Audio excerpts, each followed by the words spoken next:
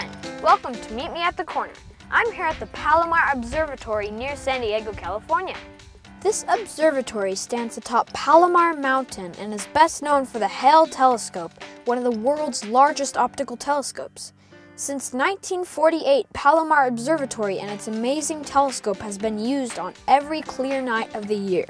Today we're meeting with Mr. Scott Cardell, who will tell us about the history of the Palomar Observatory and what they do here.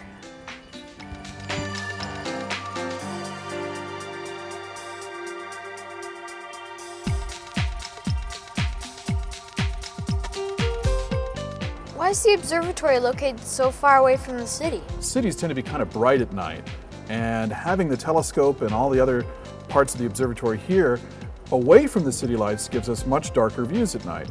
Also, by having the observatory here in the mountains, we get to look through less air and we get a sharper view of the night sky. How is the observatory different from a planetarium? Well, a planetarium is a place where you can go and see a show about the sky.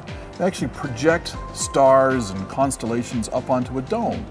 Here at an observatory, we don't study fake constellations and fake stars, we study the real ones. We're in a dome too, but the dome is here to protect the telescope. Can you tell me a little bit about the history of the Palomar Observatory? They started building the observatory in the 1930s, and they didn't finish until after World War II. The telescope was first used 60 years ago.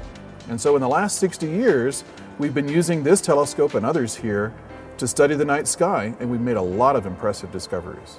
What different discoveries have you made here at Palomar? We've discovered a lot of things here at Palomar. Some things on the farthest reaches of the universe. They're actually known as quasars. They're some of the brightest and most distant things ever seen.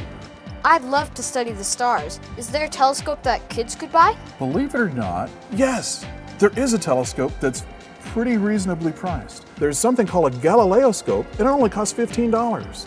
This telescope is better than the one Galileo used, and with it you too could see the craters on the moon, or the rings of Saturn, or even the moons of Jupiter.